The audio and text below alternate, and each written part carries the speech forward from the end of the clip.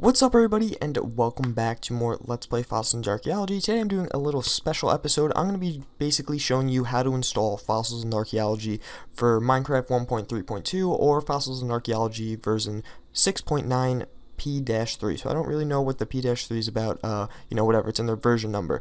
But just getting straight into it right now, if you look in the links in the description, you'll find 3 links and also a written out guide on how to do this. If you don't understand my voice, you think I'm stupid at talking, whatever, you could just read the written out guide. It'll tell you all the same things I'm going to right now.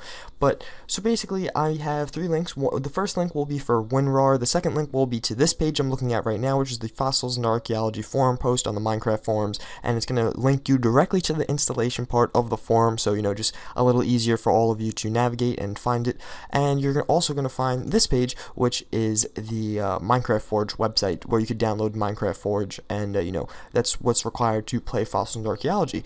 So assuming you have this all, I recommend you download Winrar for this. If you already have another one, I mean 7-zip, some other things right there. I'm going to be using Winrar in this installation tutorial, but you could use whatever you'd like if it works for you. So right off the bat, I mean, you're obviously going to need Minecraft to get this, and you're going to want to be able to locate your Minecraft, appdata folder, or not app, your .minecraft folder, which is located in appdata. So if you're on Windows, you could just jump in here and type run. Again, this is only a Windows installation tutorial, so you're going to just click on the start menu and type run, and then you should get this little dialog that pops up, if I could talk.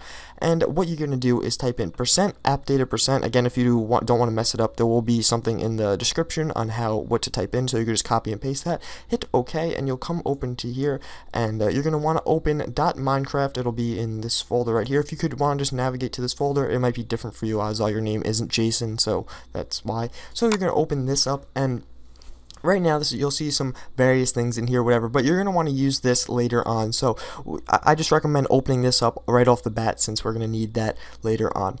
So we can minimize that, and now we have these 2 things. I recommend, in case you have a slow download speed, right off the bat, let's just download these. I mean, we're going to need them either way. So all you're going to do on this one is just click latest version download. You're going to come up with this thing, and you're just going to click skip ad in the top right corner. I already have it downloaded, so there's no point in me downloading it again. And here on the Minecraft Forge website, in order to get the proper version, you're going to click on releases right off the bat, and right here it says main Forge download September 8th. You're going to click on that, and as it loads very slowly.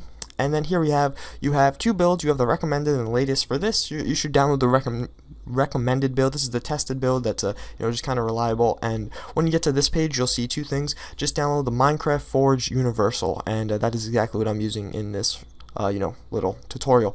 So now that we got that done, we can minimize both of those, and now we are on my desktop. I know it's very beautiful, and these are 2 files you should have downloaded. Again, it looks like a little bookcase thing there, that's Winrar itself. So now what we're going to do is we're going to open up Minecraft itself. So hopefully you know how to open up your own Minecraft and stuff. You have a link to it. So here's my Minecraft, and one thing I recommend doing off this right off the bat, just to make sure you have a clean Minecraft. If you know what you're doing, odds are you're not going to need to watch this, but hit options, force update, and that'll basically just wipe out your Minecraft jar and all that, any crap in there, you could do whatever with. So you should do that and hit login, or if you're updating, or just updating, when you hit yes, it'll do the exact same thing, so you don't have to do that twice if it's prompting you for a new update. So now I am on Minecraft 1.3.2, but now we can get out of Minecraft, just hit quick game real fast, and now we're going to bring up the .minecraft folder.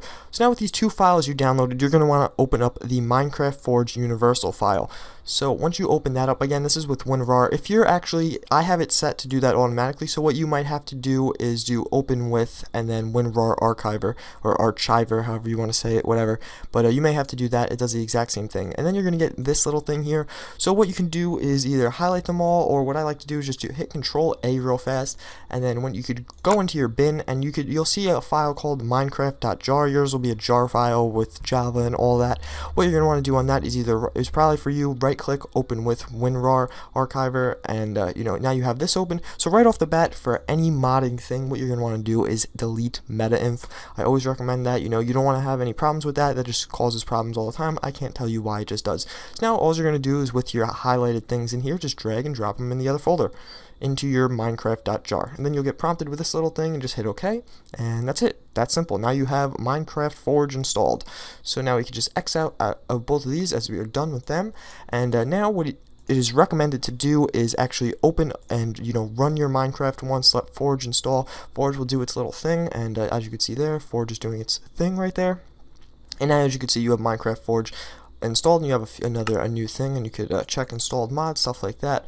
And that's it. So now we're going to hit quit game, and now we're going to go back to this .minecraft folder, and you're going to go into the actual core directory of .minecraft, and you're going to find a new folder here called mods. So you're going to go into the mods folder, and all you're going to do is you're going to drag and drop mod fossil into here.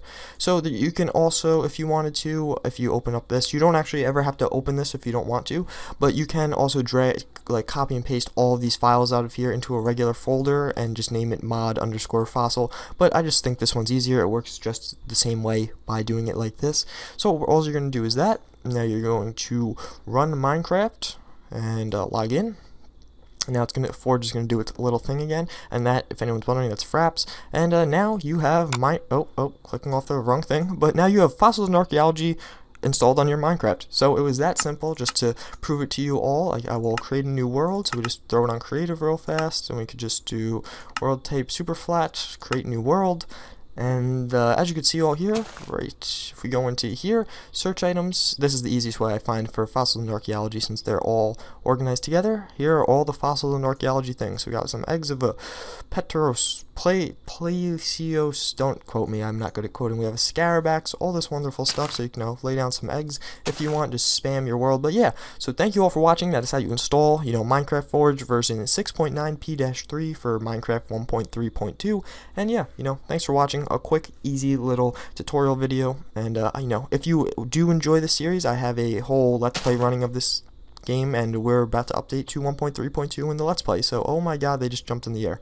But yeah, so thanks for watching. Hope you enjoyed, and I hope to see you all next time.